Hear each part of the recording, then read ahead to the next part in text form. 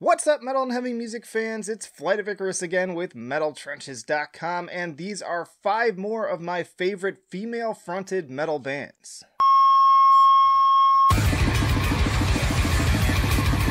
And hey, if you like to be kept up to date with the best and brightest metal bands and albums from the underground and above, then stick with me by hitting that subscribe button down below. Now, quick disclaimer, I agree that female-fronted is not a genre, and you'll also find these bands featured in plenty of my other lists. I just happen to love metal bands with female vocalists, and every now and then I like to spotlight my favorites. So let's get into it.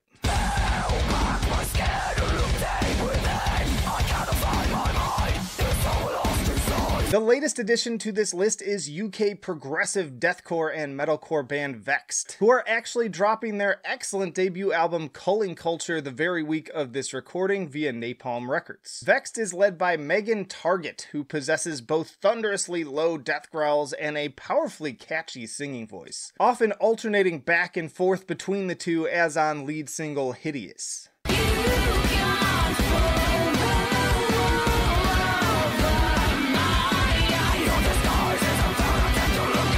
Furthermore, her growls sometimes bring the rapid-fire vocal dexterity of a hip-hop artist as demonstrated on tracks like Fake, Weaponize, and Lazarus. But whether it's soulful, clean melodies or these more intense moments of pure vitriol, when joined with the band's more progressive and flexible take on the genre, it makes for some truly haunting passages.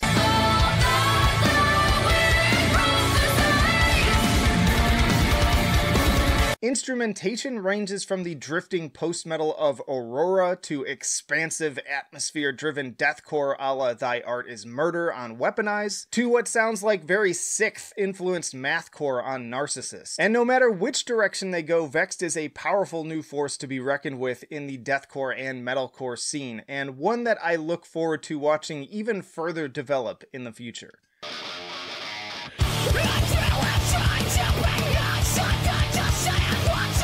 Sharptooth is a Baltimore, Maryland hardcore and metalcore band that absolutely floored me with their 2020 album Transitional Forms. All it took was one watch of the music video for single Say Nothing in the absence of content, and I was immediately and irreparably hooked.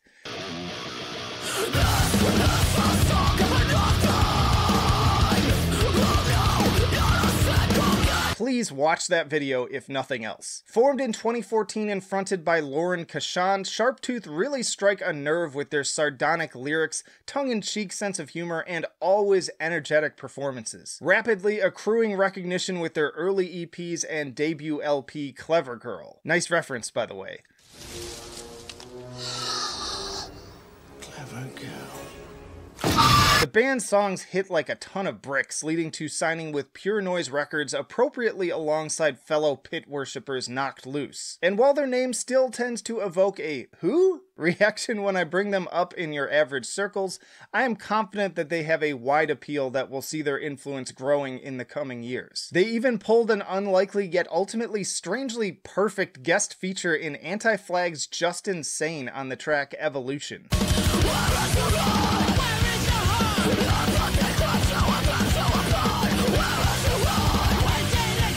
Why does that work? So whether you've never heard of them before or this is simply acting as a reminder, I implore you to spend more time with this band and keep them on your radar. They are highly talented, full of energy, and highly re-listenable. I cannot tell you how many times I've screamed along with certain passages on that album.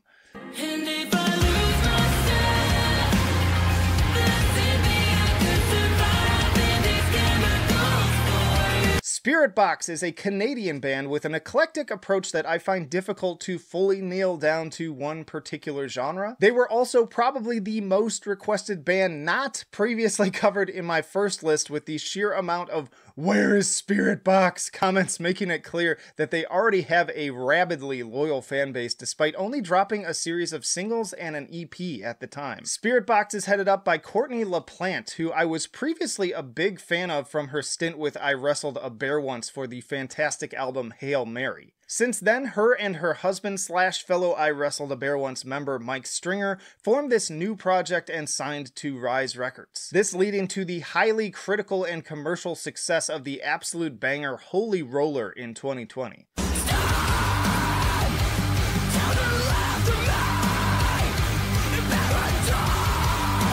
Best described perhaps in a similar vein as Vexed with its detuned, genty grooves and vicious vocal delivery, this song spent 7 weeks at #1 on SiriusXM's Liquid Metal station, and as of my last check has accrued over 2.3 million views on YouTube. And rightly so. Once more amusingly offsetting its intense feel with Courtney's happy flower girl facade. This is just one of several high-profile songs dropped by the band, including Blessed Be, Constance, and Rule of Nines.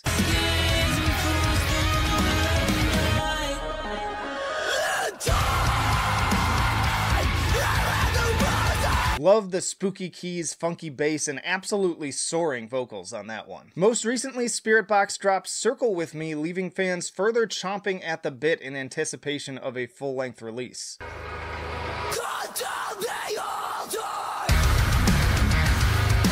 It's just cool to see how successful a band can become in this new musical landscape on singles alone. Seriously, while I was researching and putting this video together, that video was not even out yet and its premiere page had almost 1,000 likes. And I mean, I can't really blame them either. The songs so far demonstrate a band with not only great performance skills, but also highly dynamic songwriting and range. If people are going to simp for a new band, I'm just glad that it's one that absolutely seems worthy of the attention.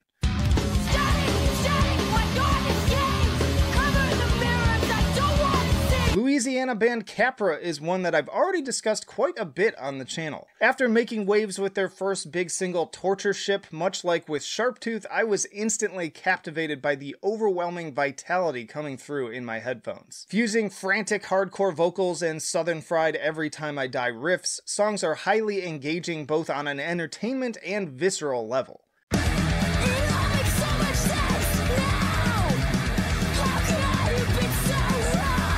Lotus brings such a sense of genuine, haunting despair to her lyrics and delivery that is absolutely magnetic. But again, thanks to her bandmates, the heaviness in the air is always perfectly offset by a certain party time energy. As I've called it before, a perfect yin and yang of intense social commentary and music that is ripe for two-steppin'.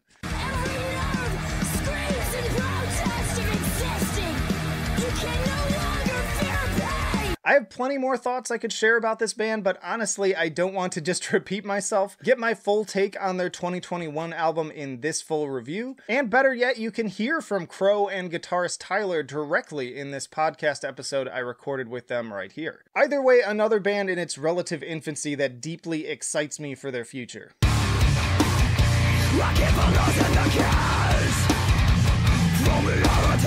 And last but certainly not least, Jinjer is a Ukrainian progressive groove metal band fronted by vocalist Tatiana Shmailyuk. Hopefully that's close. Like Spiritbox, this is another band with a diehard following who were quick to crucify me for denying them an inclusion on my previous list. Formed in 2009, as of this recording, Jinjer has dropped 3 increasingly successful full-length albums with another soon on the way. For no real reason, this is a band I slept on for years despite hearing about them endlessly during each album cycle. I think it was something about the name that put me off. What kind of stupid name is that? But that all changed after checking out the track Home Back. What is this? What is this noise? What's that noise? I had heard snippets here and there of the band prior, but this song really blasted through my expectations with its fun, chuggy, meshuggah grooves and a surprising amount of focus on progressive elements. Seriously, this drummer and bass player in particular are absolutely killing it, especially on mathier tracks like The Prophecy.